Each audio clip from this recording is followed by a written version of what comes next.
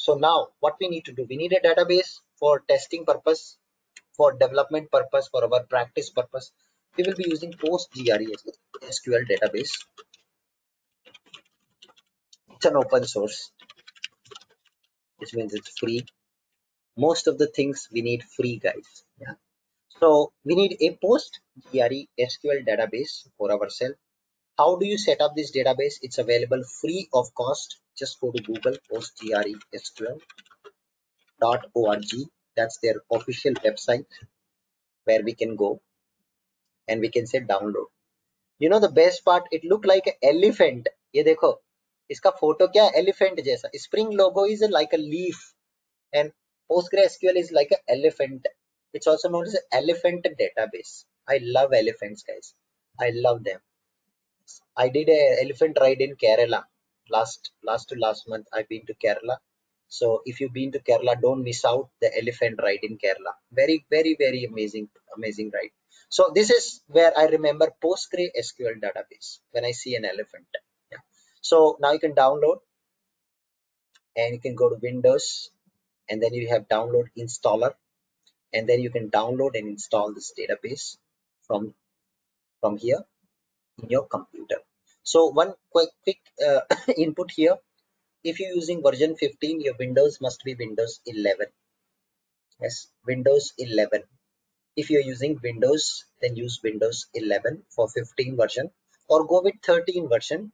If you're not on Windows 11 yet, you're still on Windows 10 or older versions, go with the number 13 or number 12. Yeah. Then you can download the package from here and install in your computer. So it's a typical installer and it will silently start your database behind the scene. You see it is an exe file. Just download and install. I've already done that. I've already done in my computer. Yeah. So once it get installed in your computer, how do you access this database? So guys, just to access any database, you need tool. So what it does, it installs a database server in your computer, the actual elephant database, PostgreSQL database. And to connect to this database, work with this database, test this database, everything, they also install a tool called pgadmin tool.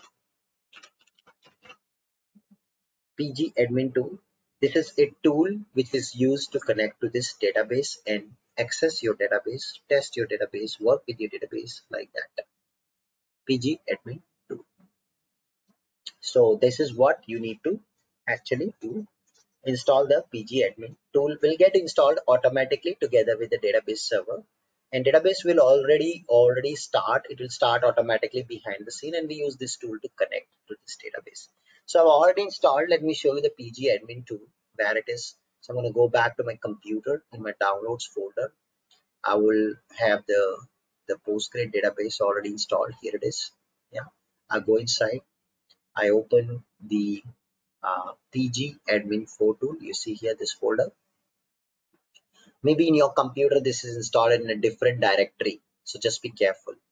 And then you go to the web and then you see this tool called pgadmin exe tool, pg4admin tool. Let me just check the icon. You should see that somewhere here. Yes, here it is, pgadmin4exe. This is the tool. It's there in the installation directory, PGSQL admin pgadmin4 bin directory. This tool is there. Double click.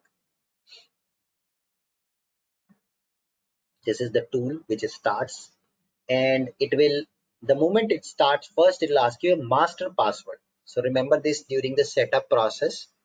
First time after you install after you start the pgadmin tool, so usually it's present inside this directory.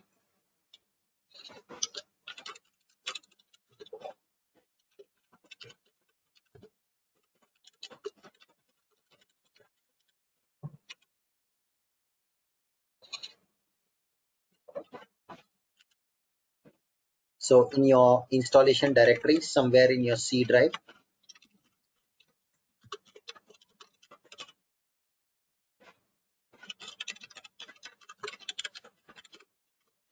We will use this tool, the path. So we'll be using this. So step number 2 will be, we will open the tool and enter a master password. I would recommend to use password as welcome one, blue caps, so that you don't forget this. This is what I am also keeping right now. The password is welcome one, W caps, so that I will not forget this password. Remember, this is a local database. So as a developer,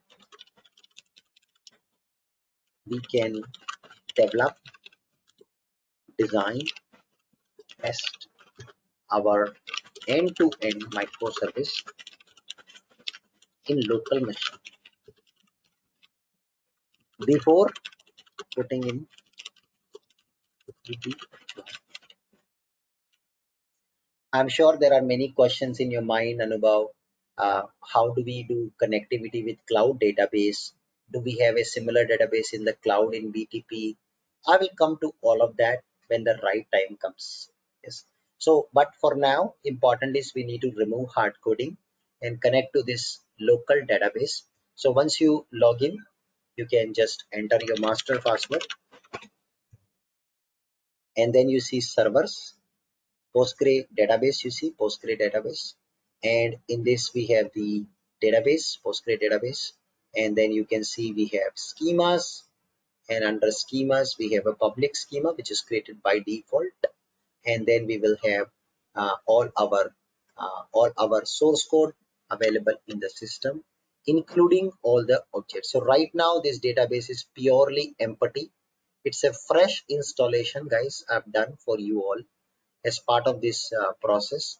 So I've not added anything artificial or anything extra on top of it.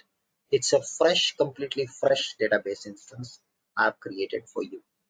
This is what I've done by far in my episodes. So this database has almost nothing. You can see there are no tables. Table is empty. There's nothing. So we will be now transforming our application, which will eventually create a table. So we will not directly work with database. This is just a tool to show you how database look like. But eventually what will happen is our tables will get created in this database using JPA, Java Persistence API, the moment we start our Spring application talking to this database. So this is what we have done. I leave you here. We are done with today's class.